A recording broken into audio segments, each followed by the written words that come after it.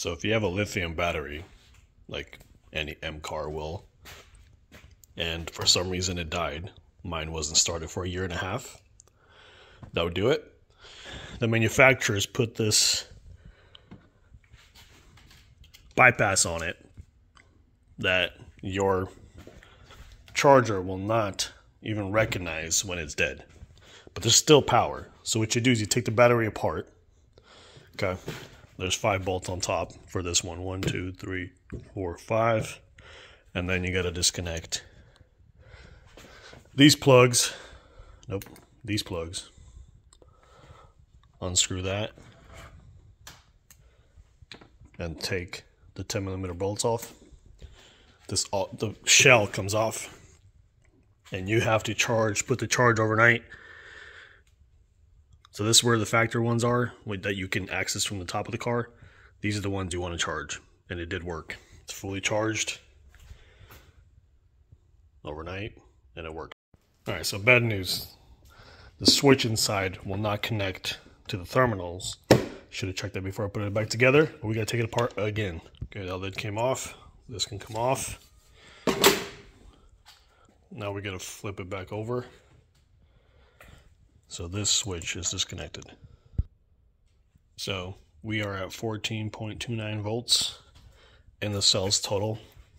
So we are good, except it's not connecting from here to here. So what we're going to do is unplug these two.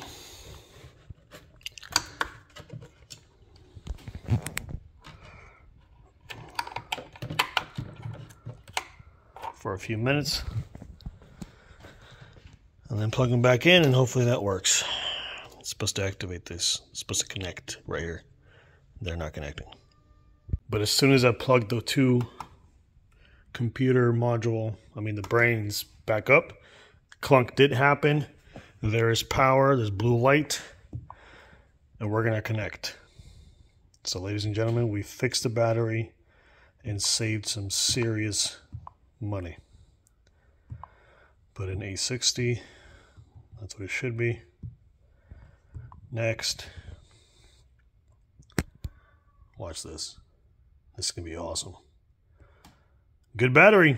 We are back in business, baby. And we got double of cold crank amps that we need. We'll take it. So putting it back together, you screw in the terminals first when you put the lid on.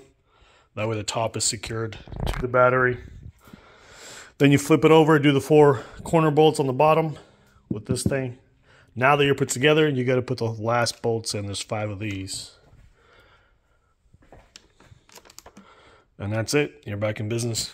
Well, no, I lied. These are important not to get direct access. You screw them on like that. By hand first.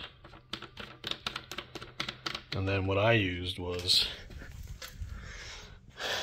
maybe it's something different, but it's what I used. You just put it into 2 holes and you screw it further in, all the way in until it's flush. And then you can put it back in the car. Well, it's official. Just saved myself $2 grand by fixing my lithium battery. It was dead for 1.5 years. And now it works. Yeah, right. Look at that. Yeah, baby.